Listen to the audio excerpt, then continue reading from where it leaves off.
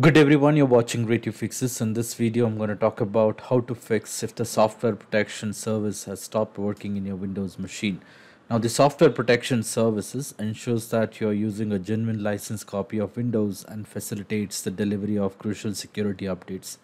However, sometimes you might encounter an error message stating that the software protection has stopped working. There are a couple of steps which you could try to get this issue resolved. Now, I'm going to mention some of the key functions of software protection services on the screen. You might want to have a look at it. Now, the first method is to make sure your software protection services is running in your Windows. Now, to do this, you will have to do a right click on the Start button and then click on Run.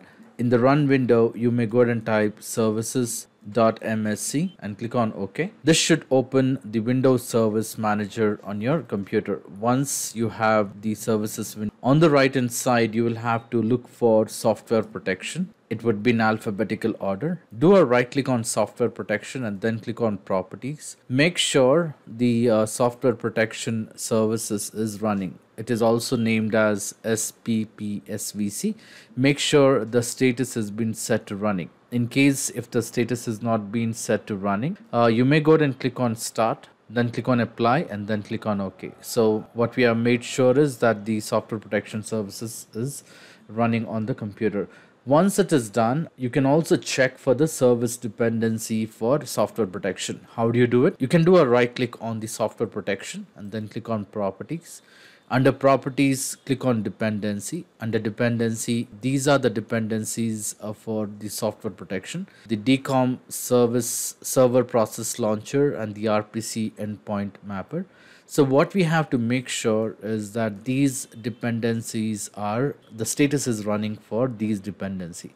So to do this, you can drag this window to the right hand side and minimize the services window so that you can you have both the windows on a side by side. First thing what we'll do is we will look for DCOM server process launcher. You can go by alphabetical order. Make sure the status is running. In case if the status has been stopped or it is blank, what you can do is you can do a right click and then click on Properties. Click on Start and make sure these services are in running state. The next thing is you will have to look for RPC endpoint manager. So look for RPC endpoint manager in the services window. Make the services running. You can do a right click, go to Properties. Under Properties, make sure the service is running. In case if it is in stopped state, you may click on Start, then click on Apply and then click on OK. Now once it is done, you may go ahead and restart the computer and check if you're getting any error message. Now in spite of restarting the computer and if you still get an error message, the next thing what you can do is you can start the software protection services from the task manager. Make sure it is in the running state. Now to do this, you can do a Control Shift Escape to open the task manager. At the same time, you can also do a right click on the Start button and click on Task Manager. It should open the task manager on your computer. Under this, click on Services. Under Services, locate for SPPSVC. This is the services for software protection. Click on Start. So in case if the service has been status has been set to stop, click on Start and that should run the SPPSVC service on your computer. Once it is done, check if you're still getting this message. In spite of trying all this step and if you're still getting an error message, the next step is to make some modification to the software protection platform services in the registry.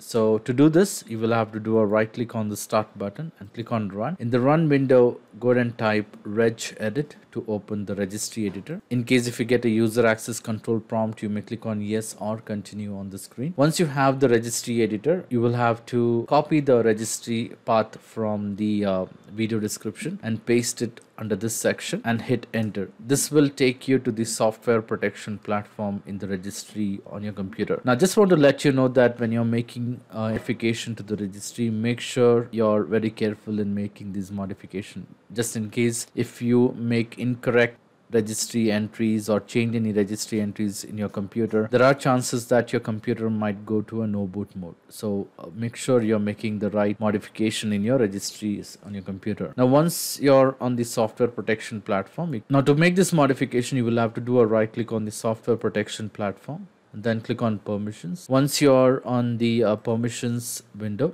click on add. Once you click on add, then click on advanced and then click on find now. As soon as you click on find now, you will see the search results for the list of services for the registry's entries, the permissions. Now here you will have to go ahead and look for network services. So as soon as you find network services, click on OK. That will add that particular network service object under this list, and then click on OK. And once you have the network services listed here, make sure you set the controls for full control. When you select full control, the read and full control will be enabled. Click on apply and then click on OK. Close the registry editor and then try to restart the computer. That should, and then see if you're still getting this error message.